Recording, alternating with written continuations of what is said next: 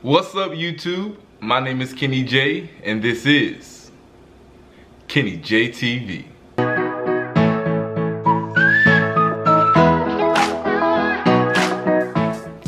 As you can tell by the title of the video, this is about the first month of insurance, or your first month in insurance, and what to expect. A lot of people have reached out to me and asked, what do I need to expect my first month, whether it's captive or independent. And fortunately enough for me, I've had both. When I first got into insurance, I was with State Farm, so I was a captive agent and I got to experience that. And then I went out on my own and I was an independent agent with my own agency, Remedy Insurance and Wealth Builders LLC. So I'm going to touch on both sides, what to expect, what that first month looks like. It could be different for some people, but the basis of everybody's experience is pretty much the same. Know that it's going to be a lot of confusion. You're not going to know a lot of things. You're going to ask a lot of questions. Fortunately for me, my true first month in insurance, I had leadership, I had managers, I had an agency owner that was able to help me at State Farm and guide me along the way. One thing about me is I hate feeling like I don't know something. So when I was on the phone with a customer and I didn't know the answer, I would put them on hold, and sometimes everybody was busy. So it made me feel bad that I couldn't assist that person and I had to wait for someone to be free. And I also didn't want to feel like a nuisance. Of course, they're like, ask all the questions you can. That's what they're always gonna say. But in the back of my head, I was like, I just hope I'm not annoying them. I know they have stuff to do and now they have to step away from their desk and their calls to assist me. So it's gonna be a lot of confusion. What you learn on the test, a lot of that stuff is honestly not used in day-to-day life or day-to-day work as an insurance agent. So let's say you got a perfect score on your insurance exam. Don't get into the State Farm or your own agency or whoever you're working for and think, I know everything, because it's so much to learn.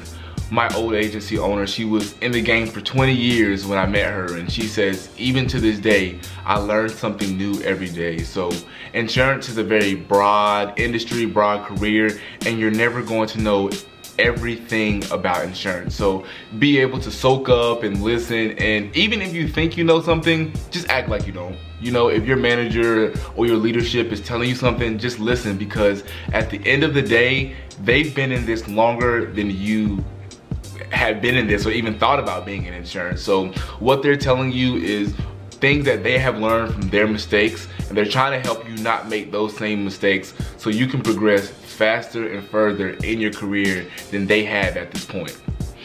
I also made a trillion, billion, gazillion phone calls.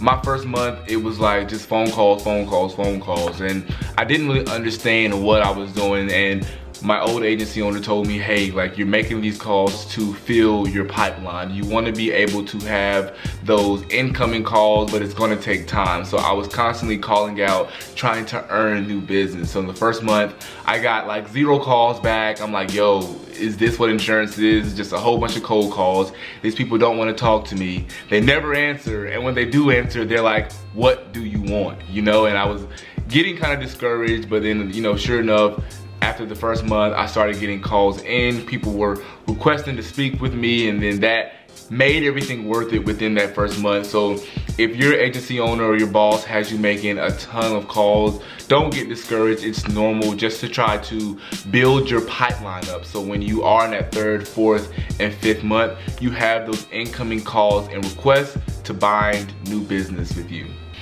Along with a lot of confusion your first month, you have a lot of soul searching, if you will, to do. A lot of insurance agents specialize in certain things, and a lot of insurance agents generalize in everything. So some agencies you go to, you may see a commercial specialist, or you may see a life insurance specialist, or you may see a personal P&C line specialist. So you want to figure out, do you want to specialize in something specifically, or do you want to be a generalized agent? And you have a broad scope on everything, but you're not specializing in one thing in specific.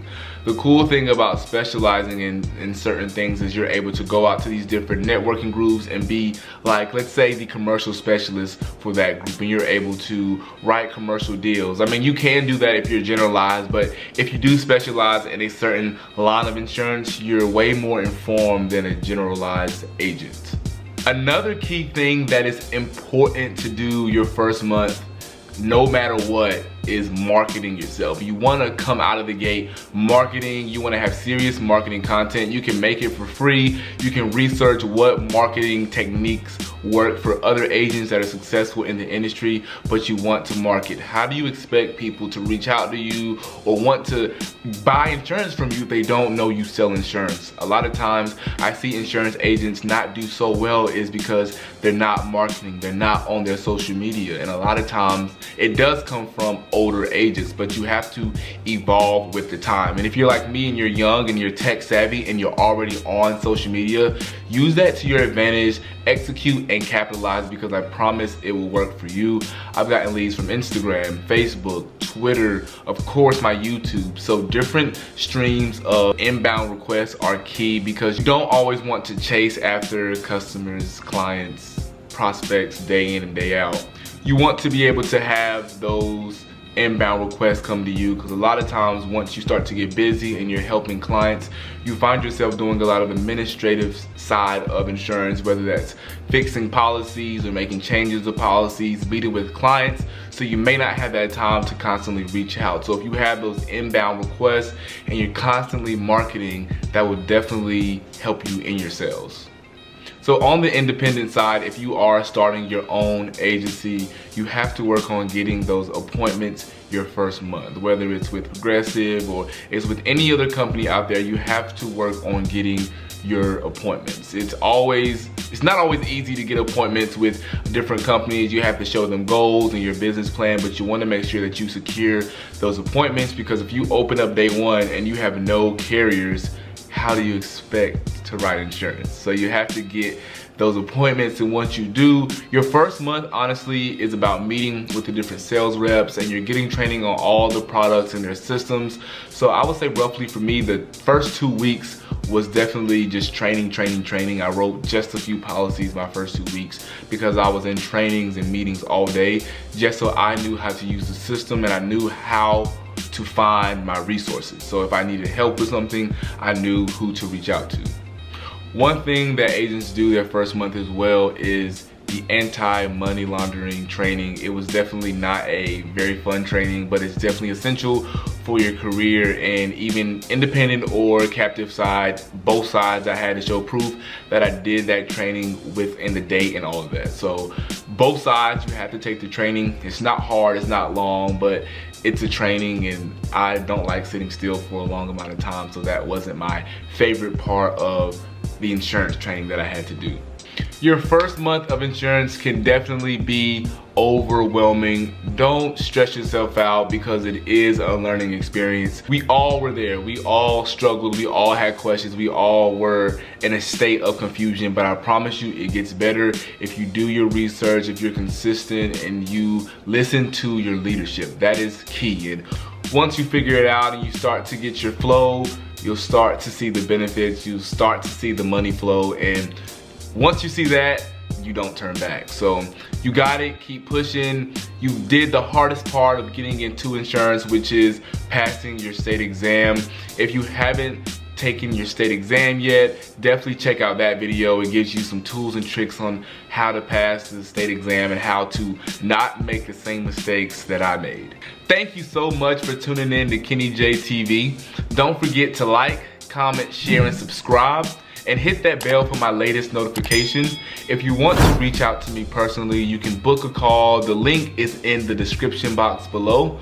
Don't forget to follow me on my Instagram, where I show tips and tricks on how to be a successful insurance agent, as well as a day in the life of an insurance agent. If you have any content that you would like to see insurance-based, make sure to put it in the comments below, and I'll be more than happy to execute that and show you guys that content.